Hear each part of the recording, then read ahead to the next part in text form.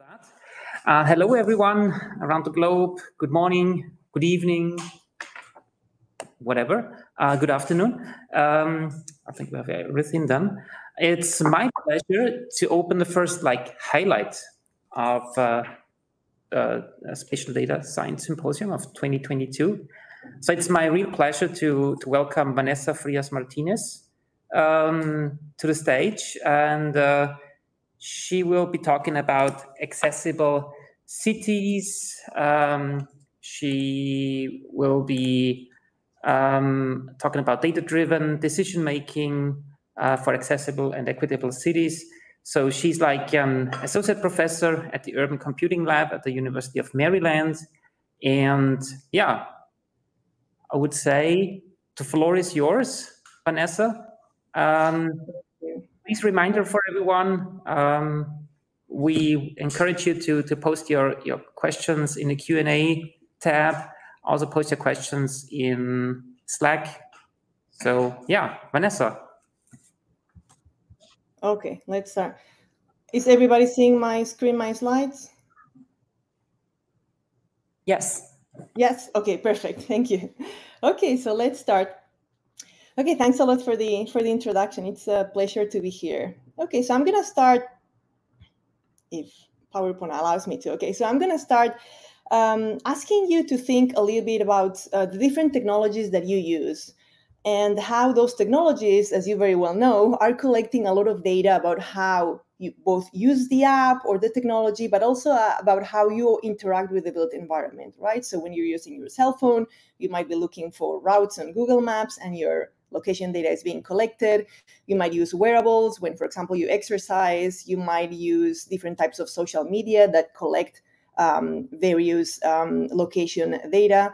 And so generally, what these companies do is that they use location data for marketing purposes or to improve their product.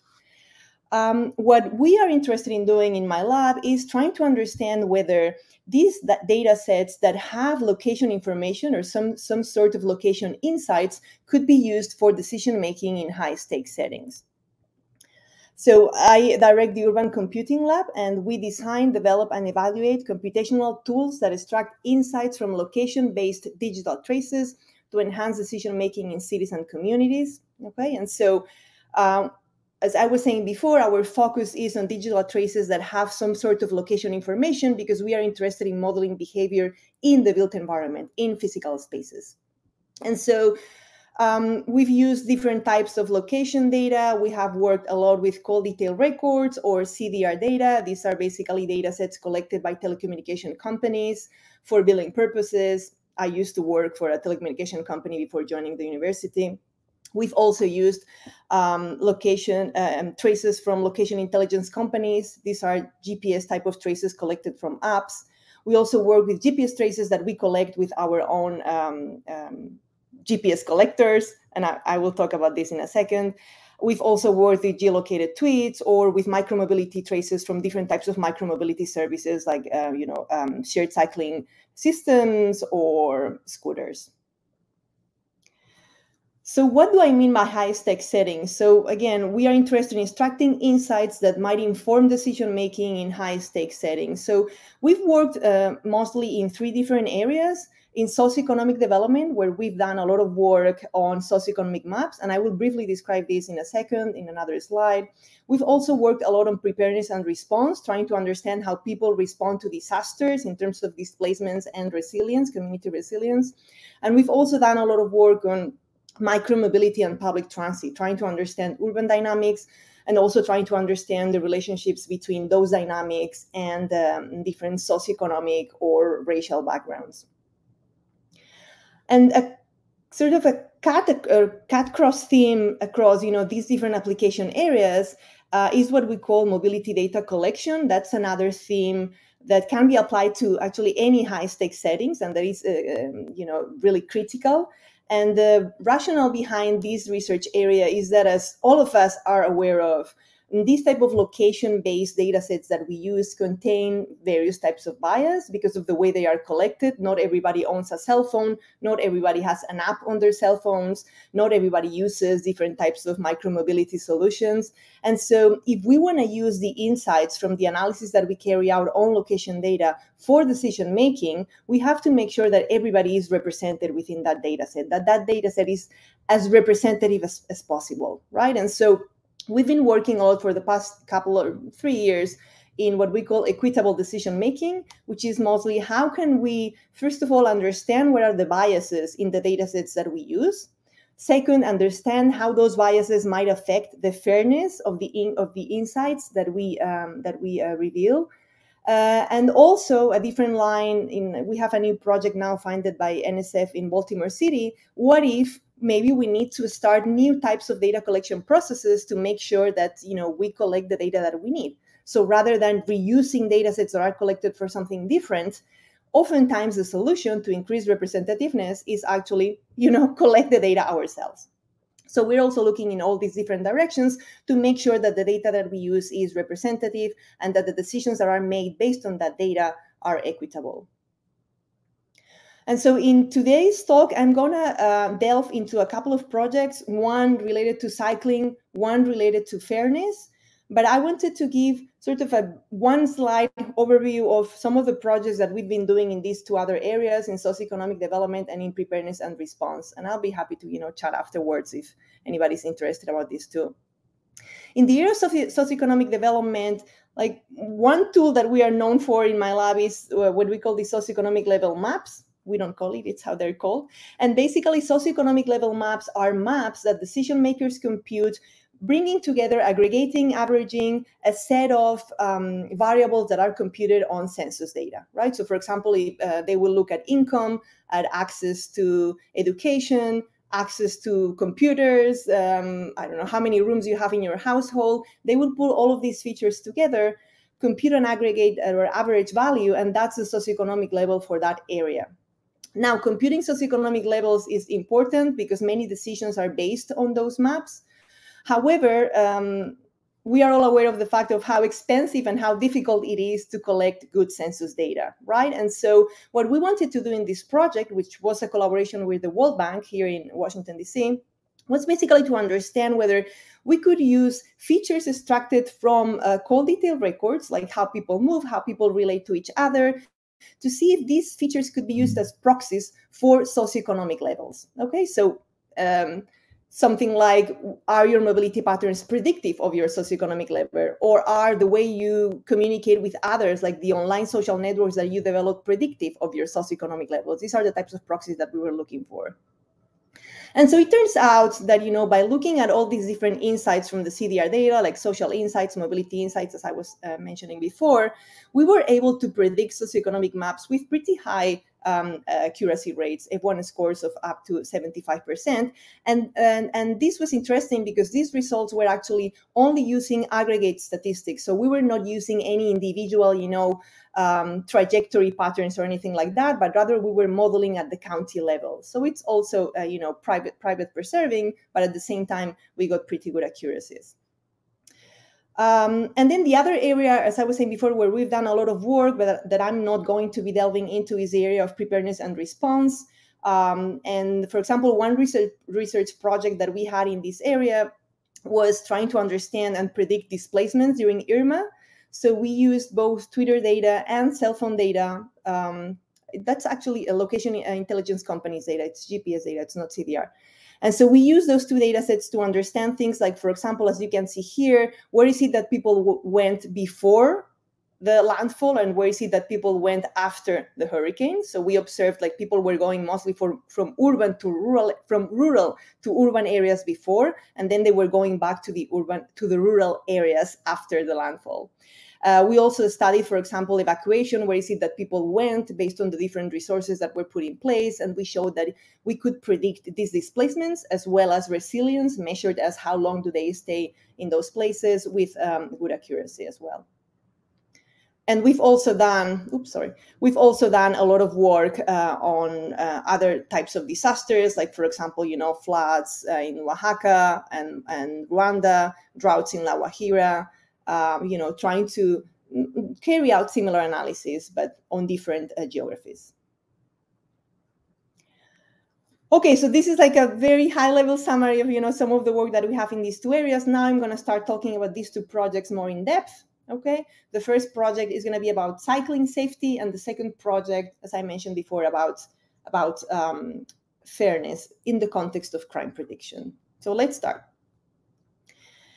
Okay, predicting cycling safety. So I think that all of you, many of you are probably aware of the benefits of cycling, right? Cycling is good for your health.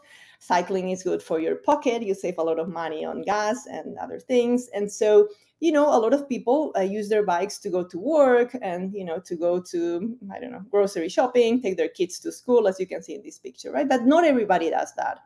And there might be different reasons behind why people don't, cycle to work or other places. But one of them is that cycling safety is a concern, right? I mean, there's a lot of accidents in the streets and also deaths. And so the problem with characterizing cycling safety by crash numbers is that this statistic is incomplete, right? I mean, so at least in the US, cycling accidents are only reported if there was someone injured who was actually taken to the hospital or if someone died. Otherwise, we won't know about many of the cycling accidents that happen, right? And so using this as a way to improve the street network in our cities is probably not the good way to go.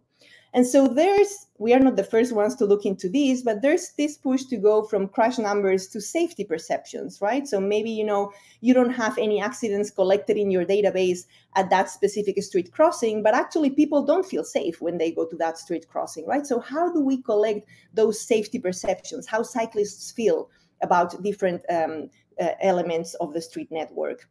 And so there's something called cycling safety maps. So what I'm showing you here is a cycling safety map from Montgomery County, which is a county very close to the University of Maryland. And their planning department uses these to characterize in this case, in 3 levels. The light blue represents very safe. The dark blue, somewhere in the middle, the red one represents dangerous, right? And so they classify different street segments based on how safe these segments are, okay? And then, they will sort of understand places where they might have to intervene based on these maps. So no crash numbers in here.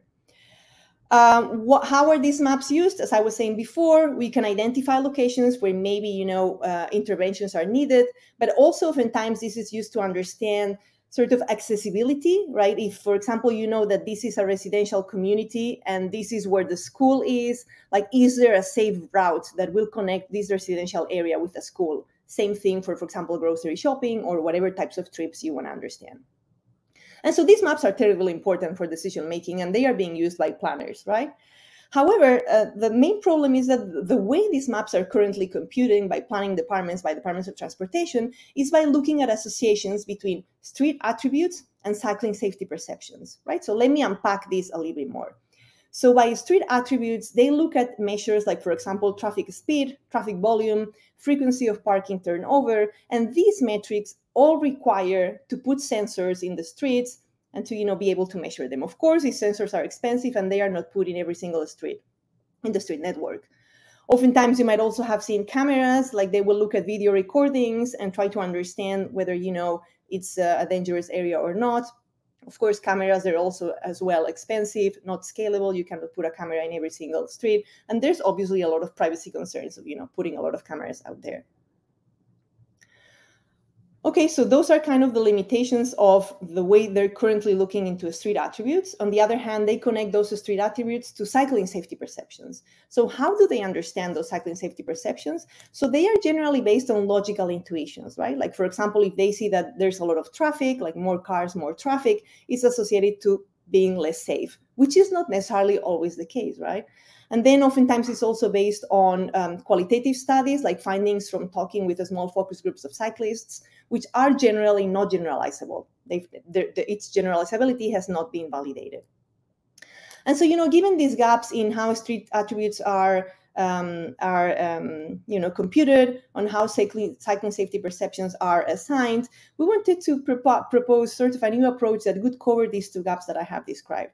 So the first research question in this project, which was a project funded by the National Science Foundation, was to understand whether we could find more affordable and scalable street attributes for cycling safety, right? I mean, instead of putting all these expensive sensors in a very limited number of streets, can we explore the use of open data sets as a source to characterize or to extract, street attributes that could influence perceived cycling safety? If we were able to do something like that, this would lower the bar of how many cities can actually compute these cycling safety maps, right? We could be extracting data not from sensors that are expensive, but rather from open data repositories. And more than 2,000 cities out there have these type of repositories, or from OpenStreetMaps. Around 4 million small to mid-sized cities have that type of information on OpenStreetMaps. And the second research question that we tried to tackle here was whether we could formally validate that the street attributes are predictive of the cycling safety perceptions. So the way these maps are currently built is that, you have these street attributes, sort of there's these logical assumptions, we assign one to the other, and then we color the street segment. But we wanted to provide sort of a more formal method that would validate that these certain street attributes are predictive of, cycling safety.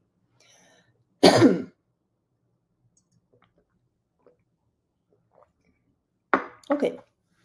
And the way we proposed to do that was by basically crowdsourcing cycling safety perceptions. So if we ask cyclists by showing them videos, how safe does this feel, we would collect that ground truth, and then we build prediction models. Okay, I'm going to control my voice tone. I taught a 3-hour class yesterday, so apologies. Okay, so the framework that we proposed was basically a 3-part framework. The first part was how do we extract these cycling safety attributes from open data set? The second part that I'm going to be talking about is how do we collect ground truth data to, like cycling safety perceptions? And the third part is how do we use the street segment attributes to predict cycling safety perceptions? And I'm going to be describing our results for Washington, D.C. Okay. Okay, so, street attributes. Okay, so in order to identify different street attributes from open data sets, we basically looked into qualitative research that mostly identified 2 types of data sets: built environment features, like, for example, presence of cycling facilities, but also social fabric features that might influence your decision to cycle in a given street, like, for example, crime rates. In terms of built environment attributes, we focused on extracting 3 types of attributes: road network characteristics, the presence of cycling facilities, and then what we called graph-based road network features. So the rationale, I think that road network characteristics and cycling facilities are obvious, but graph-based road network features, what we wanted to capture with this was basically to understand how important different street segments are in a network, because our hypothesis was that by understanding how important a segment is, that could potentially be a proxy for traffic, right? So if you think of a city as a graph, and the streets are either segments or nodes in your graph, if that graph is very central, meaning that everybody has to go through, if that edge is very central, meaning that everybody has to go through this edge to get to a place, then highly probably that edge is going to have a lot of traffic. So we wanted to use these graph-based features, like centrality measures of how important segments are, as proxies for traffic. And it turned out that it was a good hypothesis and that it helped a lot in the prediction, as I will describe later. In terms of social fabric features, we extracted different features based, again, on qualitative findings. So we extracted crime rates, points of interest. We also added in there bicycle crashes. We also added different types of requests related to street conditions. Like, for example, there's a lot of requests on 311.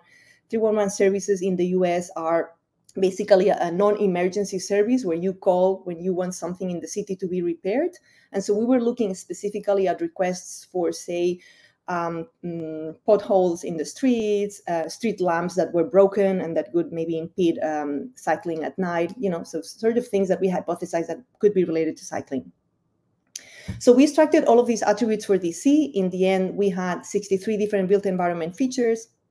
And then for the social features, we computed either averages for these 6 types of features that I mentioned before, or we also consider different subtypes within each feature. So there were different types of crimes, different types of crash data, different types of 311 requests. And so I will describe predictive results for both types and subtypes.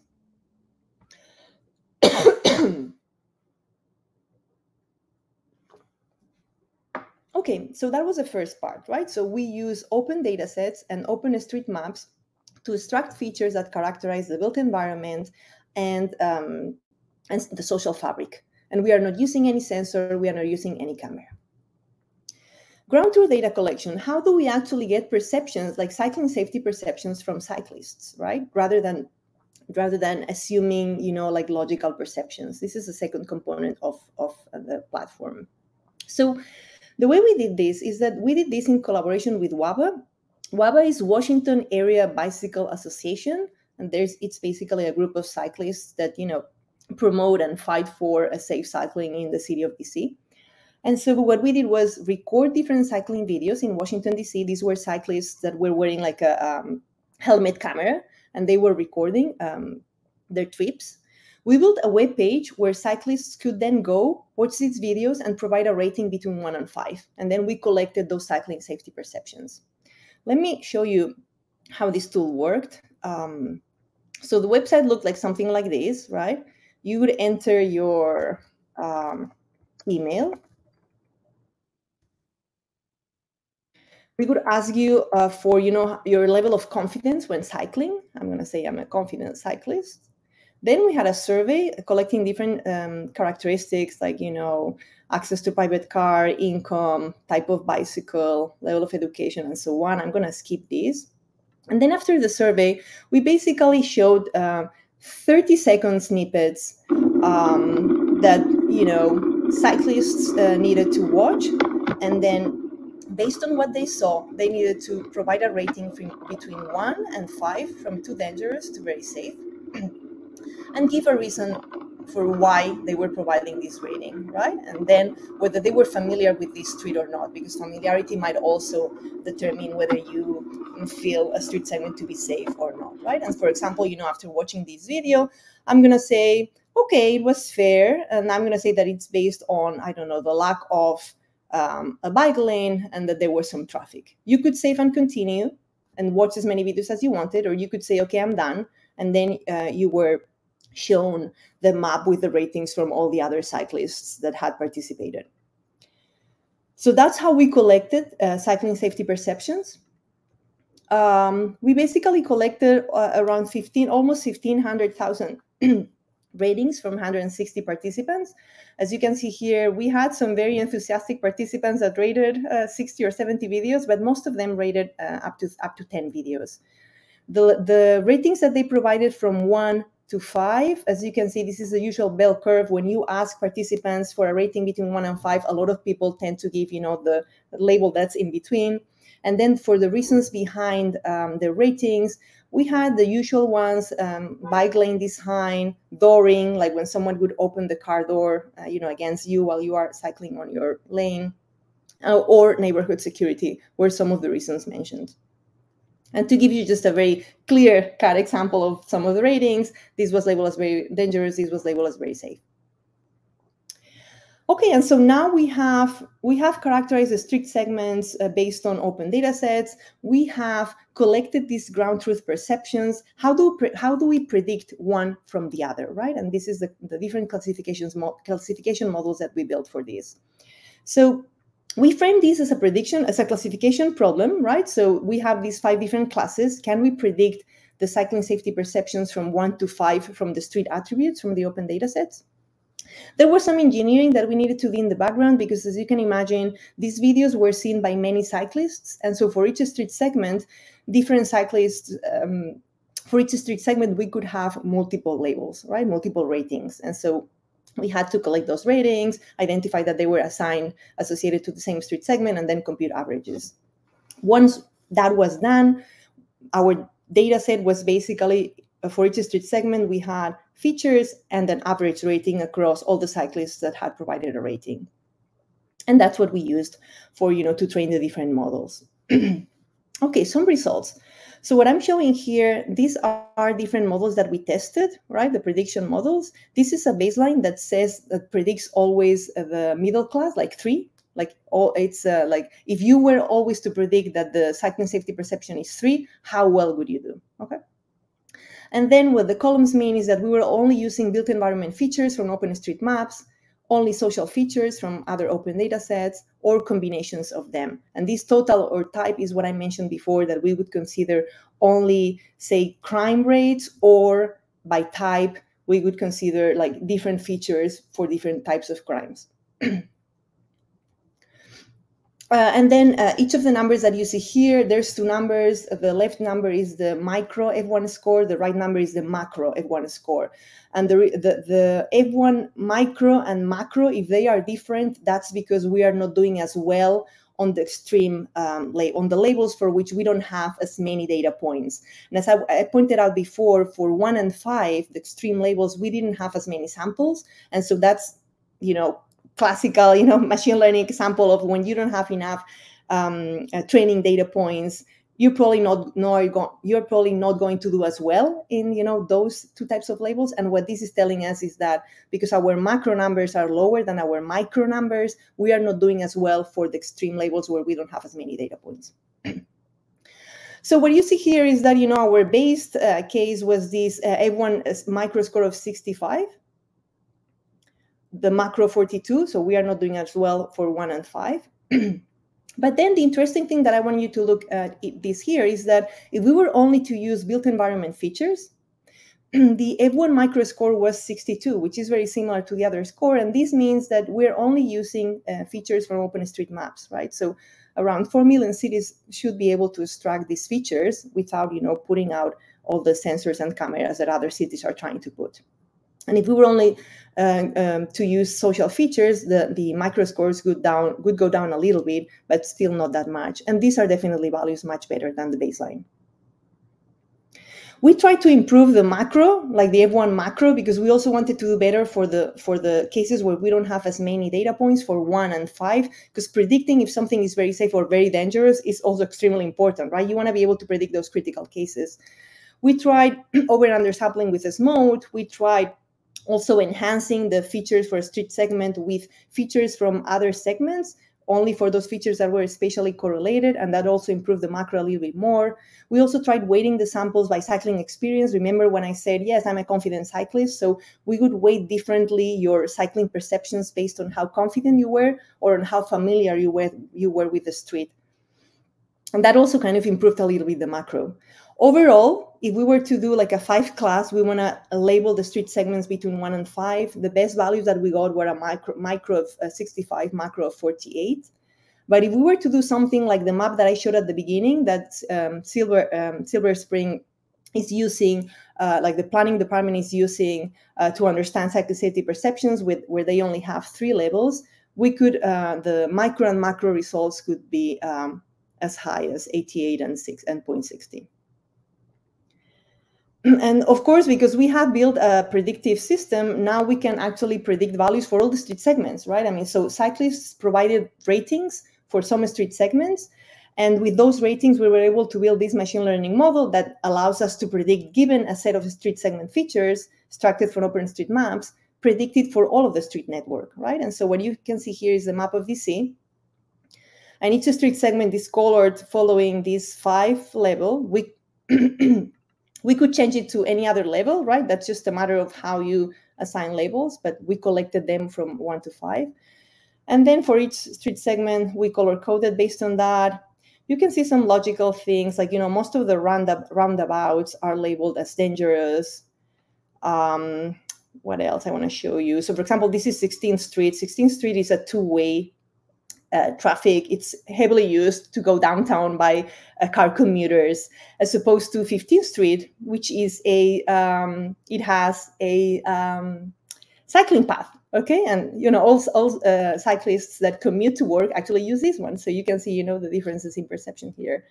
And then you can also click on the street segment. It will give you the address, and it will also give you like with what confidence does the algorithm predict that this is dangerous. So with 87% confidence, this is a dangerous street segment.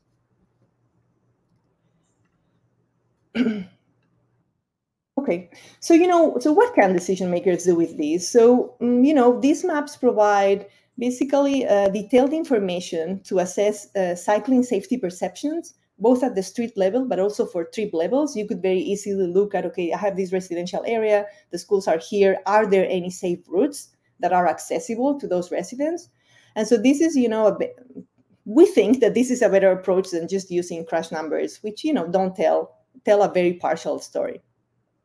And then these type of approaches can also help us identify cycling safety perception predictors. So if you look at the machine learning model, what are the predictors, right? So we observed, for example, like closeness centrality. This is what I mentioned at the beginning. So how central a segment is was highly predictive of the cycling safety perception. And we hypothesized that what this might be telling us is that, again, very central segments are heavy on traffic. So this could be pointing to that. It's a hypothesis. Presence of cycling facilities was also highly predictive, and crime rates as well. Of course, these are not causal. These are just features that help predict cycling safety perceptions, could just be proxies of something else. But, it's important to understand what types of features we need to build this type of predictors. Okay. And so I'm going to switch gears now to a completely different project. How am I doing in time? Okay, good. And so this project, remember at the beginning that I mentioned that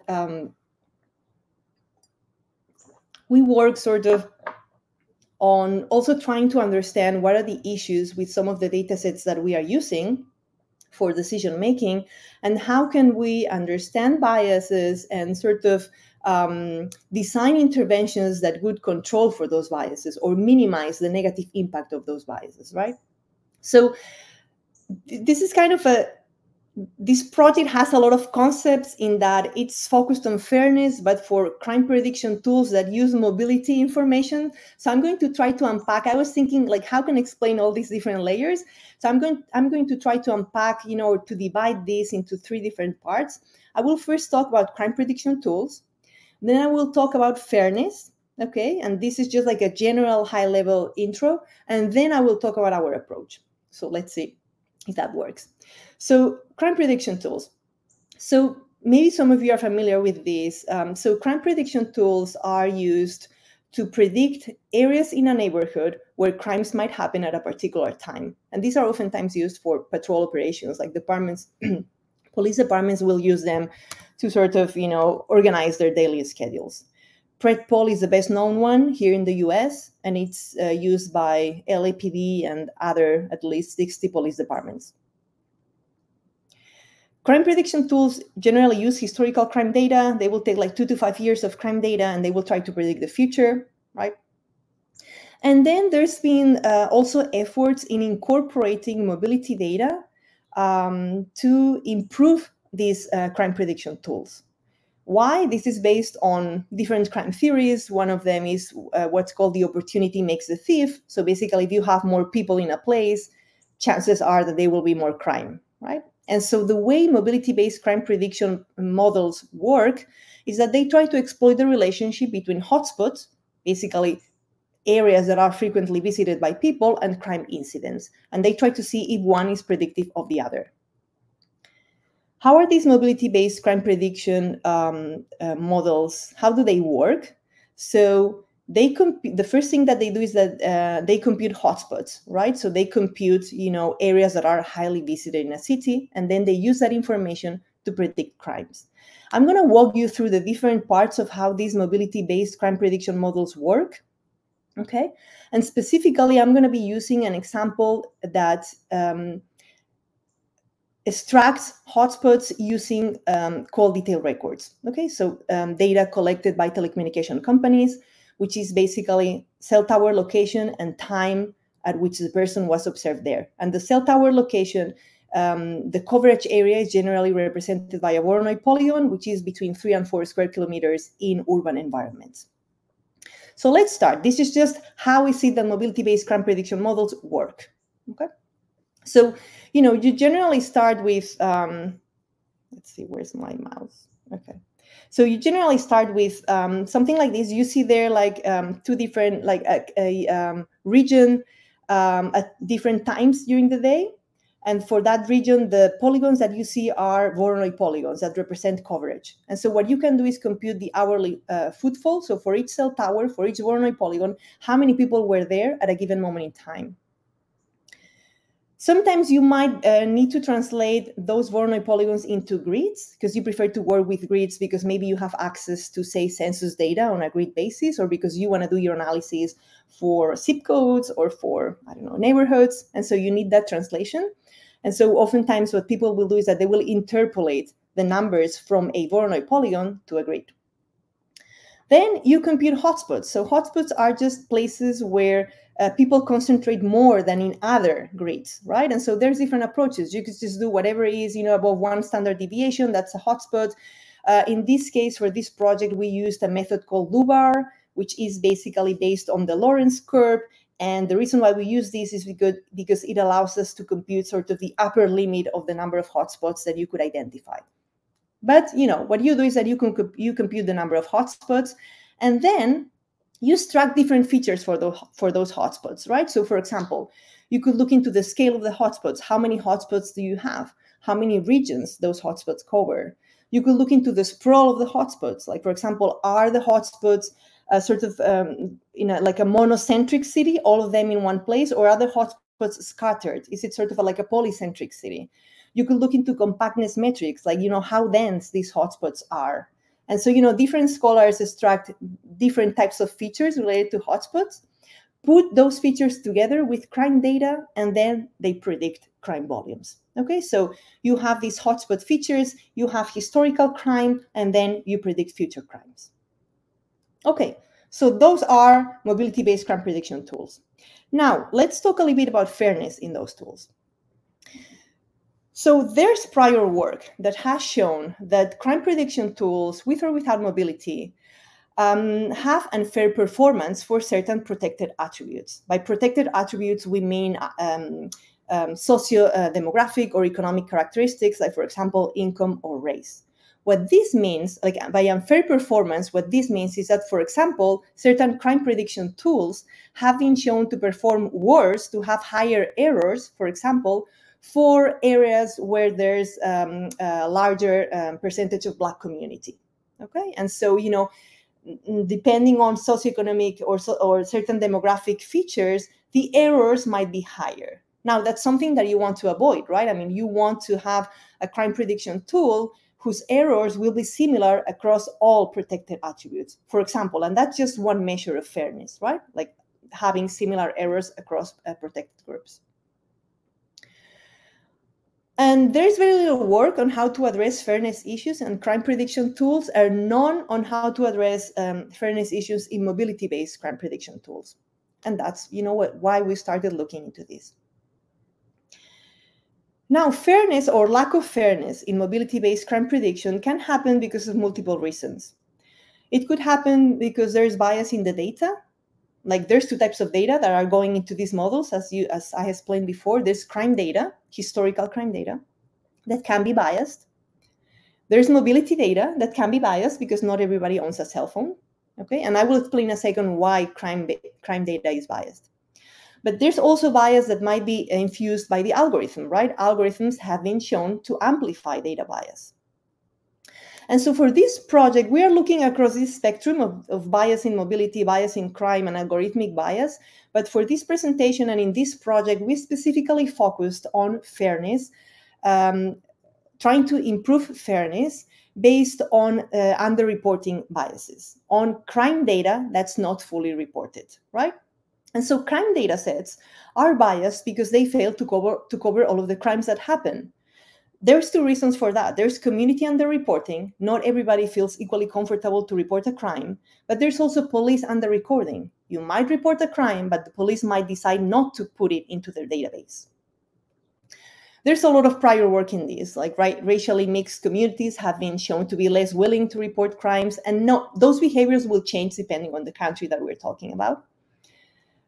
Women, I think that this is worldwide, face barriers reporting sexual-related crimes. And there's this paper focused on the United Kingdom that showed how police were more willing to record crimes that were reported by middle class than by low-income groups. And so, crime data is really not representing all the crimes that are taking place because, there's both community not fully reporting, police not fully recording. So how can we address this? I mean, if the crime data is really not representing the actual volume of crimes, and that might in turn impact, for example, the errors that the model is outputting higher errors for, certain races, for example. What we proposed to do was to build a crime prediction model that on top of the hotspot features and the crime historical data, incorporated domain knowledge about the underreporting, about how the underreporting is happening. If we incorporate that there's this process of underreporting into the model, can we improve the fairness of the model? We hypothesized that by incorporating this domain knowledge, the performance would be more similar across different protected attributes. Okay, so what model did we propose? We proposed what we call BERC, hierarchical Bayesian model. Let me walk you through. I don't like putting formulas, but these are very, clear-cut formulas that are, actually make my life easier to explain you how this process works. And I don't have a pointer, I don't know why, but if we go to the first line, the true crimes, what we are saying here is that in reality, there's an actual volume of crimes Y that's happening, that it's not recorded in the data sets that we generally use when we download those data sets from open data set platforms. So this is the actual volume of crimes that happens that is underreported and underrecorded. But there's a number out there that we don't know, and that number is Y. Then we have the reported crimes, second line, the ZI. And those crimes are the numbers that we get from those data sets that we typically work with, right? And so we argue that those reported crimes are happening at a given rate, lambda I, which is the crime occurring rate, that's discounted by the reporting rate. So we have an actual crime occurring rate, but that's not going into the data sets that we use because people are not always reporting that. And then the way we solve for lambda and for pi, for the crime occurring rate and the reporting rate, is by saying, I'm on the third line now, sorry, I don't have a pointer. On the third line, crime occurring rate, we explain the crime occurring rate based on hotspot features. So these are, what I was talking about before, the compactness, the sprawl, like features that characterize hotspot distributions. We use those to predict crime. But on the other hand, the pi, the reporting rate, is explained with the underreporting features, like, things that I mentioned before, like income or gender, socioeconomic level that might affect, whether you report or not. And so in this model, we are introducing two things. The first thing is this underreporting process that's happening because of certain underreporting features. And the second thing is the true crime volumes. Like, can we actually sort of approximate what the actual volume of crimes could be, given that we know that there's this underreporting process taking place? And so how do we train this? So, we started with mobility data, we compute hotspot features, we extract the underreporting determinants, and we built the BERC model that we have proposed, but we also built other models just to compare against our hierarchical model. We also used like random forests, XGBoost, and included the underreporting features, but not specified as an underreporting process, just as additional features into the model. And then what we did was compare the performance of our model with the performance of other models that are not directly specifying the underreporting process and see if, we were doing better in terms of performance across groups. How did we evaluate this? So we evaluated it using cell phone data for approximately 14,000 municipalities in Mexico from the year 2010. And we also used crime statistics, official crime statistics for property and violent crimes from 2011. In terms of determinants of underreporting, we considered, poverty rate, unemployment, rate of adults, marriage rate, and male to female ratio. For the Berg model, we used MC-MC sampling to infer the jump posterior distribution. The baselines that I mentioned before are random forest, bagging, and SGBoost. And then we use fivefold cross-validation. Basically, train with 4, test with 1, and repeat 5 times.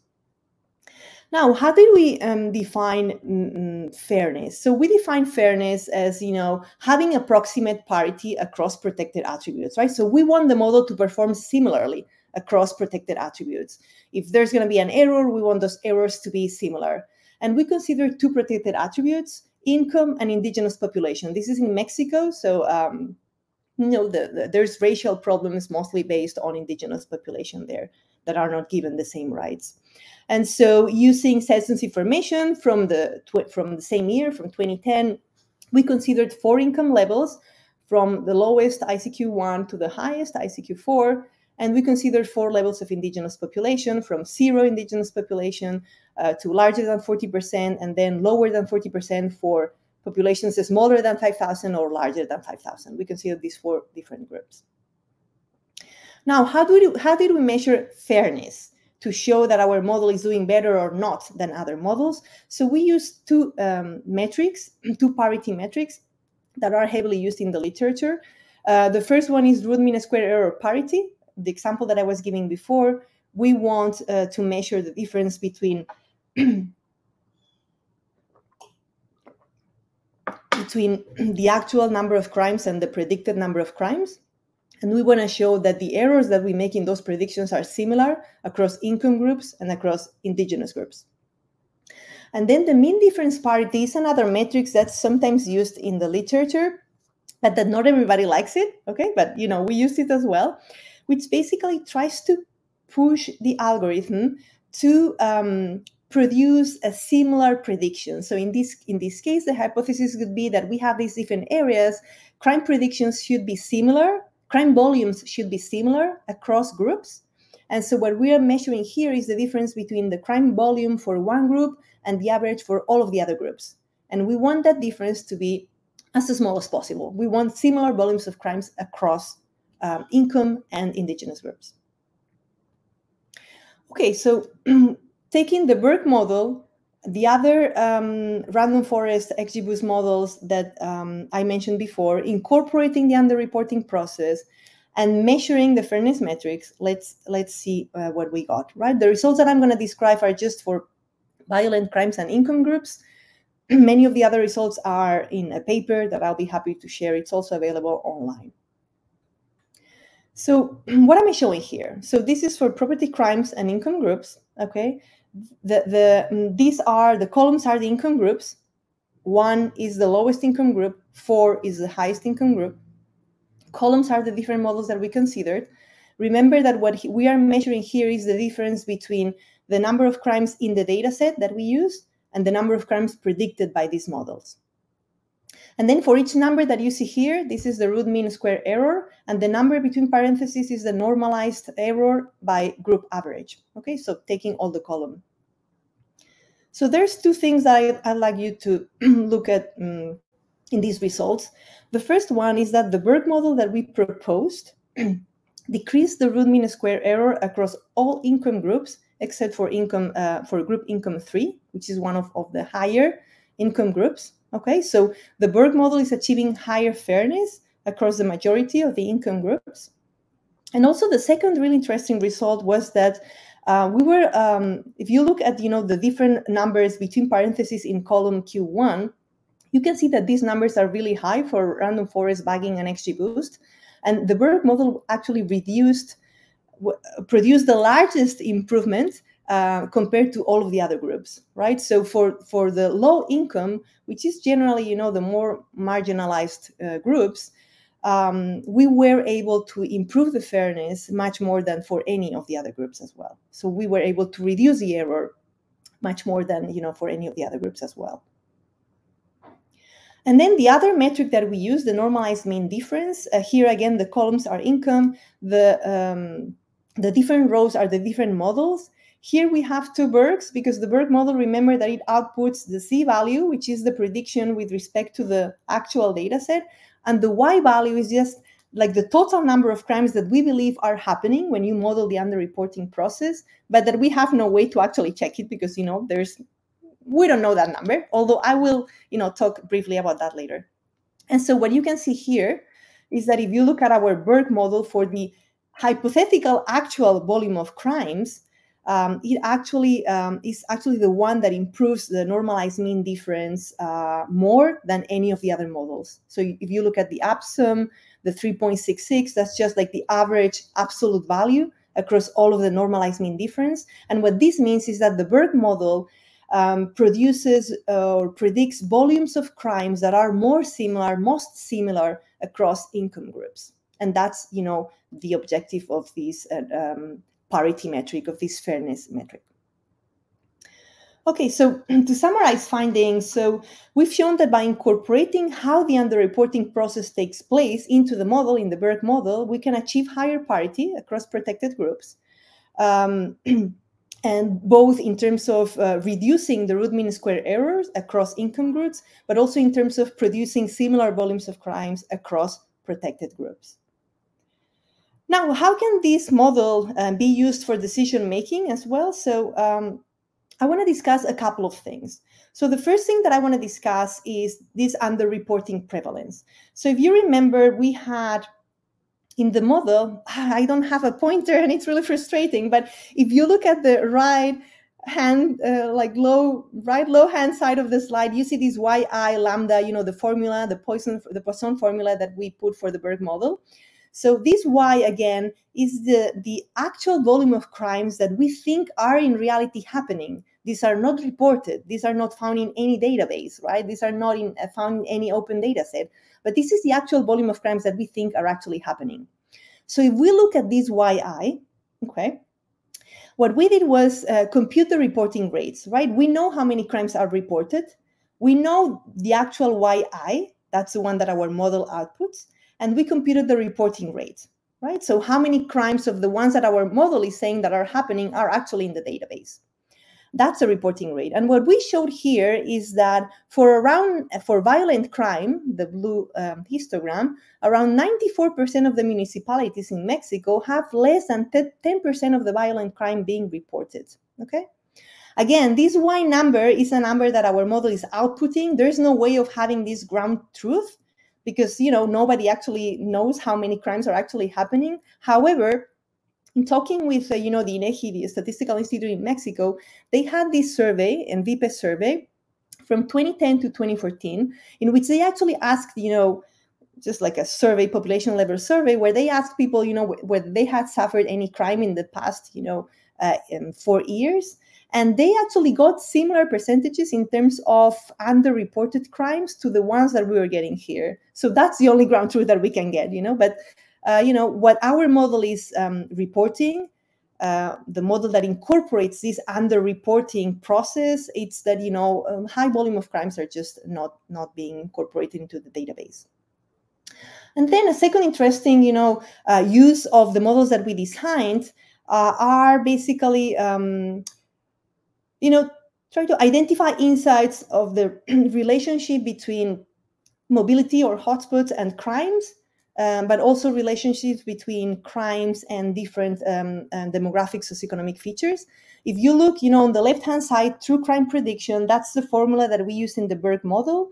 So how the actual crime occurring rate lambda is related to hotspot features. It's just a linear regression, so we can kind of unpack what's happening if we look at if we do like a coefficient analysis for the regression. And we observed, for example, that higher mobility or higher, volumes of hotspots were related to higher volumes of crimes. You see the positive coefficient there. Or, for example, that the larger the spread, the lower the volume of crimes, meaning that the more the hotspots were sort of spread out in a city, like in a polycentric city, the lower the volume would be. And then for the crime reporting prediction, for example, we also observed higher poverty related to lower crime reports, which is pointing to something that, a lot of qualitative literature has already shown, that, low-income individuals are not reporting crimes with as much frequency as sort of middle and high-income individuals. So, hopefully we believe that the Berg model can be used to, first of all, quantify how bad the underreporting phenomenon might be, producing, approximate values of the actual underreporting, taking into account underreporting processes into the modeling. It can also be useful to understand the socioeconomic features that might be influencing underreporting behaviors, but also to quantify the relationship between crime and mobility measured as hotspot features. And of course, I want to finalize by saying that, these projects are a team effort. I'm the one talking today, but there's a lot of colleagues and PhD students and master students and undergraduate students that have helped throughout. And, they are here. These are their names. And thank you. I'm going to stop sharing now. Thank you so much, Vanessa. That was an inspiring talk. And I think we have a number of questions. First one is from Francis Harvey. He used to sit next to me, but just left because he has another appointment, which is a pity. So Francis asked, were you able to consider mob issues in your analysis with CDR data for the SEL data sets? Was I able to consider, can you repeat the question? If you were able to consider MAUP, so modifiable aerial unit problem issues in your analysis with the SEL data sets. Yeah, so we actually have a paper out there that looks precisely into that. If you send me the email of that person, I could share it with them. We try to understand whether, considering like different region sizes or, different types of grids or different geographical distributions actually impacted our results, not for the socioeconomic level, but for the number of hotspots. And it was kind of a mixed findings paper. Like we couldn't find anything conclusive. I'm happy to share that paper. I don't have any highlights now because it was extremely inconclusive and our conclusion was that we couldn't conclude anything. But I'd be happy to share the paper. Please send me their email and I'll be happy to do so. We didn't do that in the context of socioeconomic levels, and that would be interesting to do as well. We did that in the context of will the number of hotspots or the distribution of the hotspots change if we were to consider, changes in geographical distribution areas and so on. Yeah, perfect. So I could forward you the email from or the contact of Francis, so that wouldn't be a problem. We do have a couple of more questions. Let's say from Anna. Yeah, that was exactly what I was thinking of. So from Anna Basiri from UK. Could you comment on how the count for survival bias, for example, if a road is not safe or fewer cyclists go through, so there are fewer cyclists, fewer accidents recorded, if there's something in your study, or B, if what about the difference between the perception of road safety and the actual real safety? Is there any difference, or what can you tell us about that? Yeah, so the first part of the question is really interesting. We actually did observe that when cyclists collaborated with the recording, there were certain street segments for which we did not have enough recordings. We didn't know if it was because of how the street network worked or because they were actually avoiding those. So we also had students, cycle the city. So that we would also have videos from street segments that were missing. Of course, we didn't collect all of them. It would be impossible. And otherwise, what would be the purpose? I mean, the purpose is to develop a prediction model that will actually prevent you from having to record all the segments. But, we did have students cycle around to partially avoid that. I'm sure that, there's still some bias in there. And then for the second one, that's a question that I always get asked when I present this project. And especially like when I present it like in transportation or civil engineering departments, they are very adamant about using, you know, like crash data, because that's the data that actually represents danger. I would say that it's like two different ways of measuring it. So perception is, so what we want to do with these maps is understand whether someone is going to cycle from A to B, right? Whether someone is going to use their bike to go from A to B. And so it really doesn't matter if it's actually dangerous, if people are not going to cycle through that segment because they perceive it's not dangerous, right? So our approach to this is you want to have a safe network that cyclists perceive as safe. And so you might think that it's not dangerous because the crash numbers are low, but cyclists are avoiding that route because they perceive it as unsafe. And so we wanted to emphasize on that perception that might prevent you from actually using that route, as opposed to actual danger. What's actual danger? Danger is also, you know, very subjective. Like, what's dangerous? It can be different things for different people. In the end, as a decision maker, you have to decide on, you know, what streets are you going to improve. And so, you know, it's impossible to adjust specific street segments to specific individuals that might be more scared than others. But if there's, you know, a perception from a high number of cyclists saying that they perceive that street as unsafe, maybe, you know, the city should go and check it and see why is that unsafe perception of unsafety actually happening. But both those are really great questions. Yeah, thank you so much, Vanessa. I was just reminded that we are a little bit behind schedule, and maybe you could join the speaker Q&A table during the break, because we have a break until 4:15, so like 10 minutes break or so, comfort break. So maybe you could join this speaker Q&A table, and the other participants who have a question which is still unanswered, you could go there and ask Vanessa directly. This would be, I guess, the best option in order to proceed, if that's okay. I can also stay here if it's better. If you think that it's better, instead of writing the answering in person, I can also do that. Whatever the organization prefers. But it's better to proceed to the speaker Q&A table in order, because Perfect. We need to prepare the next session. And you can actually talk and show your face during the table. Yeah, and you can show and talk your face during the table, so you don't have to type, so you can talk to each other. So that's like a real table, but just in a virtual form. So that's how it is. Okay, thanks again. Thanks again for the many questions that we received. It was really a pleasure, this talk, and really enjoyed the talk, and it was a pleasure to have you here. Thanks so much.